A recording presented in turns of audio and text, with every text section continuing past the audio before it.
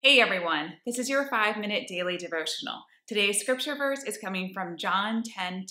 It reads as follows: "The thief comes only to steal and kill and destroy." There are a number of areas that we will all deal with at some point in life, or maybe some of us constantly deal with these areas that honestly, they just come straight from the enemy. As our scripture notes and reminds us today, the enemy, the thief, Satan, the accuser of the brethren, the accuser of our souls, that enemy only comes to steal, kill, and destroy. In three of the chief ways I think that he likes to come and steal, kill, and destroy are through insecurity, unforgiveness, and pride. Insecurity, unfortunately, can mask itself in so many different ways. It honestly seems countless, and everybody has dealt with it.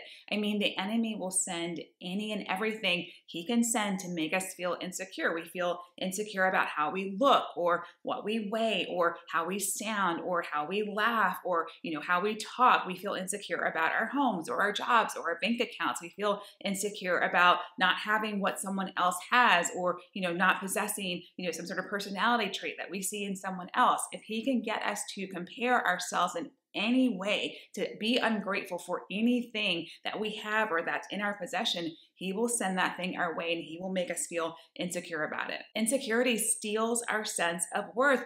And honestly, sometimes more importantly, it takes our focus away from God, because when we are insecure, we're just focused on ourselves. I mean, we're just kind of thinking about us, what we don't have, how we don't measure up, what we are lacking, instead of thinking about, what?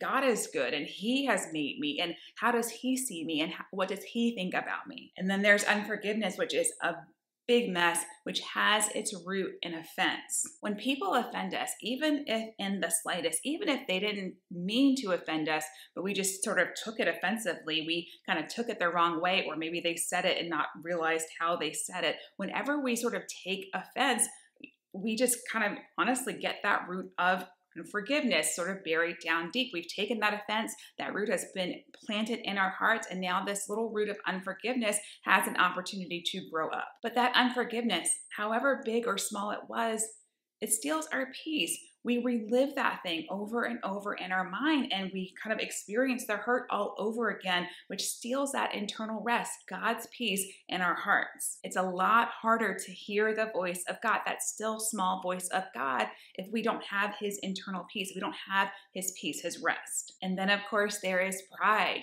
The cardinal sin. This is the sin that got the enemy, who was a former angel, kicked out of heaven. This is the sin that just honestly kind of brings us all down, because it kind of is the basis of every other sin, including insecurity, because we're only thinking of ourselves sometimes when we're insecure, and unforgiveness, because we're not willing to let things go. Pride lies to us and tells us that we don't need God.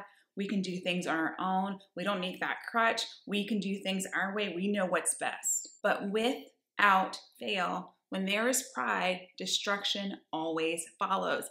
God can't dwell with pride, and nothing can survive without the Lord. God is the source. He is the source, the creator of all existence. Nothing can survive without him. Nothing is good without him. Nothing can live or breathe or flourish or move without him. So if he is not there because pride is there, by default, destruction will surely follow, because God is not there to uphold, to keep up, to flourish, to grow. Every time the enemy tries to send insecurity or unforgiveness or pride your way, friends, we have to fight it. I mean, we have to fight it. You get rid of that thought, that insecure thought. You forgive that person, whether they deserve it or not.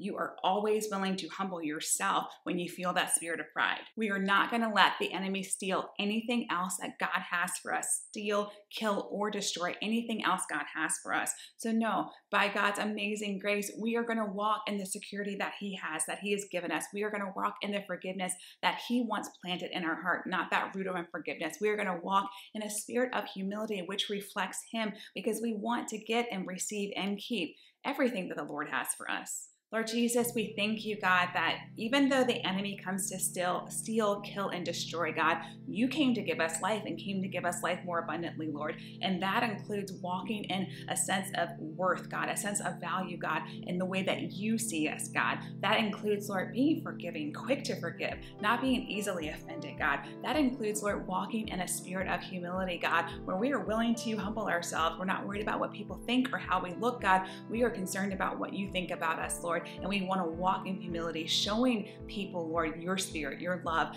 your way, Lord, and not our way, God. We thank you, God, that you will help us, Lord, every single time that little enemy tries to throw those fiery darts our way, God. You will help us to walk out the path that you have for us, Lord, which is good. It is not to harm us, God. And we thank you, God, that because of it, God, yes, he won't be able to steal, kill, or destroy, God, the plans that you have for us, God, the future that you have for us, Lord, the good things that you have blessed us with. We love you. We thank you, God, for your protection and your covering. In Jesus' name. Thank you guys so much for watching. If you enjoyed this video, please be sure to like, subscribe, and comment down below. God bless you. God loves you. Have a wonderful day. I love you guys. I appreciate you watching, and I'll see you next time.